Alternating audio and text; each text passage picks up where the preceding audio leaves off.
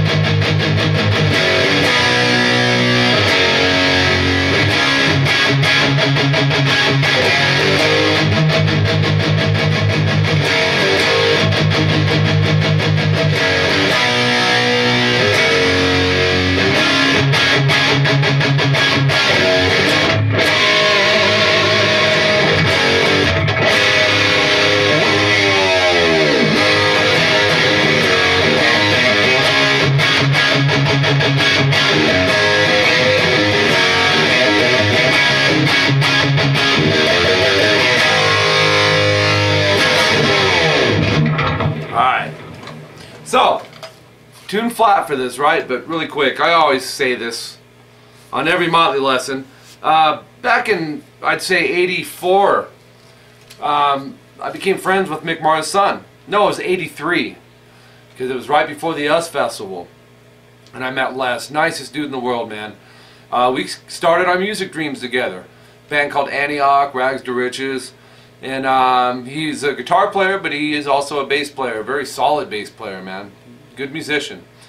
And his dad is Mick Mars. So over the years, you know, Mick came out to one of our shows back around '87 or '88 when we played in Hollywood.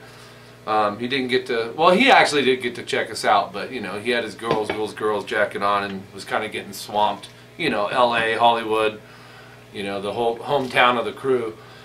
But, and I still have it on VHS tape to this day. But I've been to Mick's house, jammed with him, and this is one of the songs me and him kind of jammed.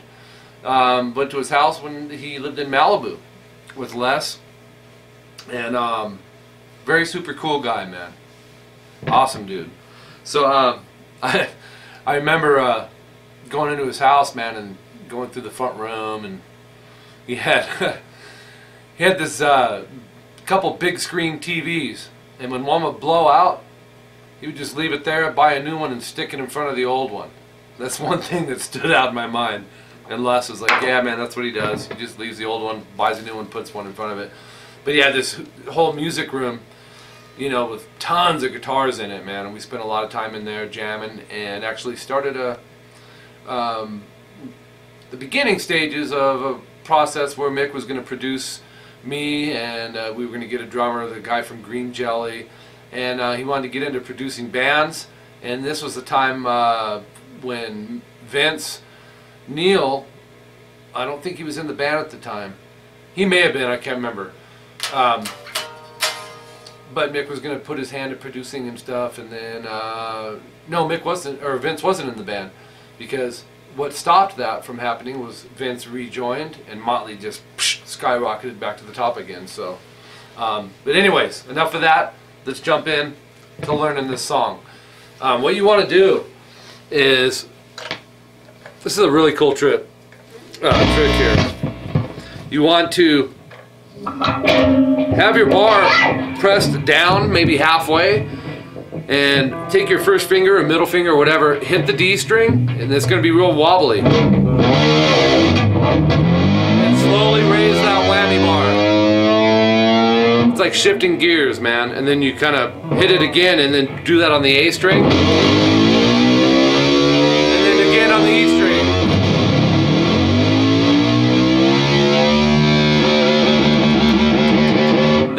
one track guitar that rings out as this part comes in.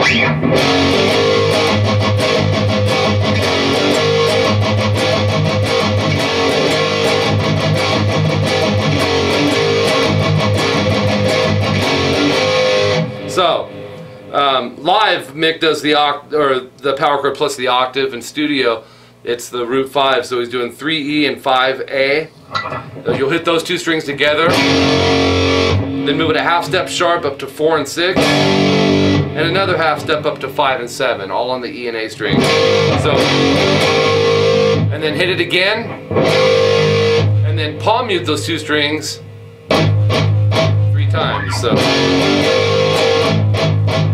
Hit the chord again, 3 more palm mutes, chord again, 3 more palm mutes. So we have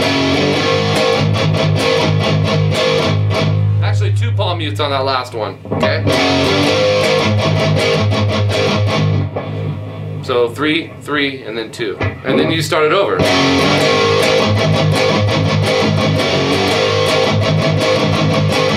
And the fourth one you go the same thing, so it's 4 of the same, and then you go 3 and 5 EA, 4 and 6 EA, and then this part.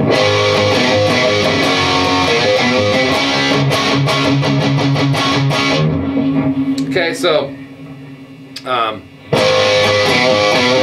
open A, 2nd fret D, hit those 2 strings together. Then the open A, and then go 3A, pull off to open. Do it again. So, and then I open A again. So,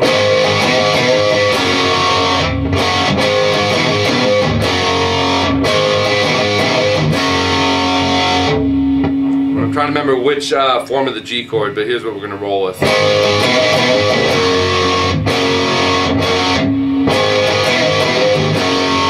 We'll do the 3E, muted A, and then 3B, 3E. I think that's the one.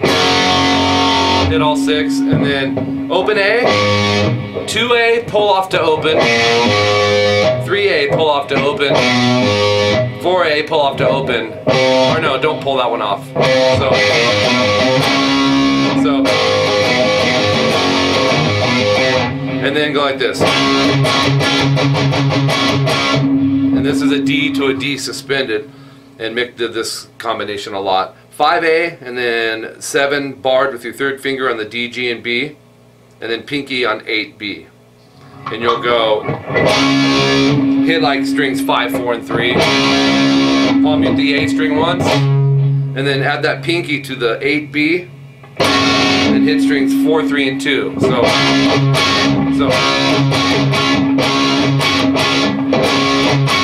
Palm mute the A string again, and then lift the pinky off to where you're doing 7, 7, 7, D, G, and B. So, and then 2 palm mutes off the A string, and then repeat it. But cut off the 2 palm mutes on the 5th fret A for the 2nd one. So.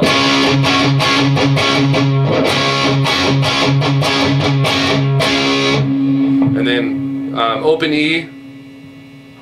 Oh, wait a minute, hold on.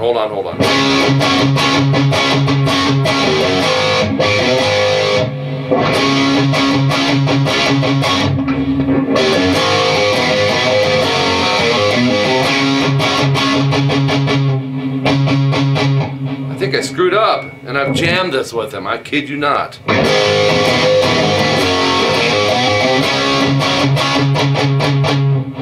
You'll do, let me back up to this D chord.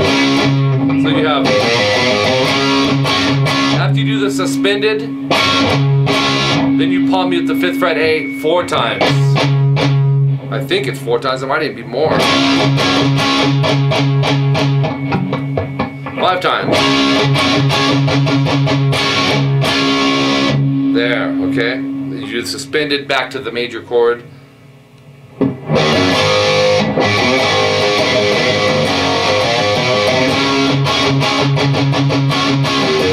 Open E, 3rd fret E, and then start it over.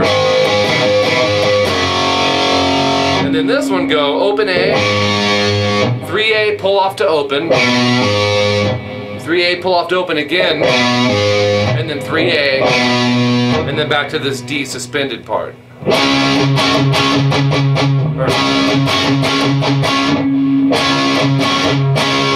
Go through the suspended, back to the major, so, and then hit the D major chord again, and then he does a different filler riff here. And that's open E, and then this chromatic run. Chromatic just means a half step at a time or one fret at a time. 2, 3, 4, 5. F sharp, G, G sharp, A. And then 3A. And then you're starting it over.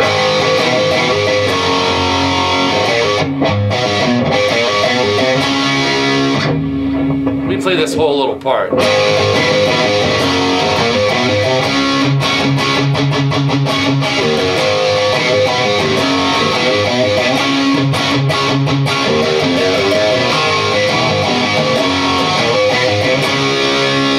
Okay, so you'll go through it to the G and then go open A. You did this one earlier. 2A, pull to open. 3A, pull to open. 4A, and then a D major chord. That's 5A, 7, 7, 7, D, G, B. And then he goes into this part. This is where the vocals come in.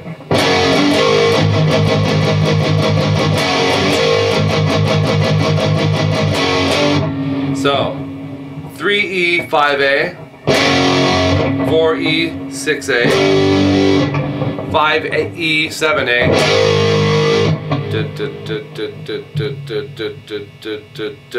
12 times palm muted.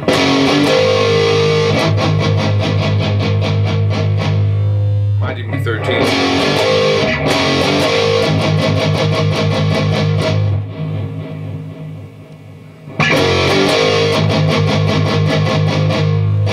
Yeah.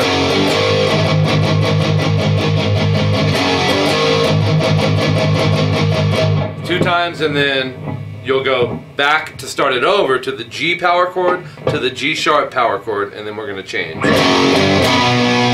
And on that part you'll go 3A, 5D, and if you catch the 5G, actually with any of these, it's the power chord plus the octave, it's fine, it just makes it a little bit fuller. And then move that up a string each to a G power chord. So we'll have, let's play that part.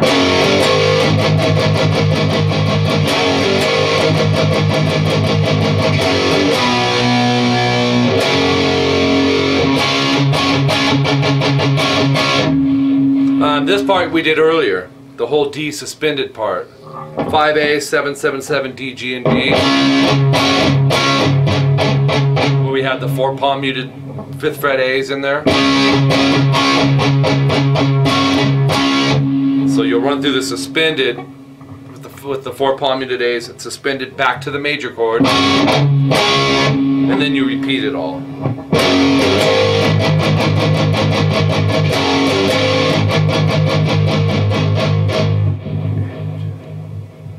I'm counting.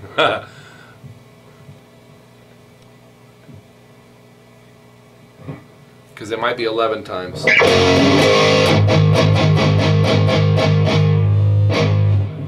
11 times when you run through this, guys.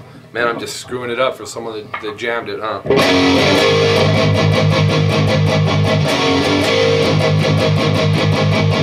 I would count it 1, 2, 1, 2, 3, 4, 1, 2, 3, 4, 1. That's how I would count it in my head. Ultimately, you won't have to count it. Sometimes teaching screws you up because you're forced to analyze that which you don't normally have to analyze that comes natural. But you know, I gotta break it down for you, and I've confused the hell out of you now.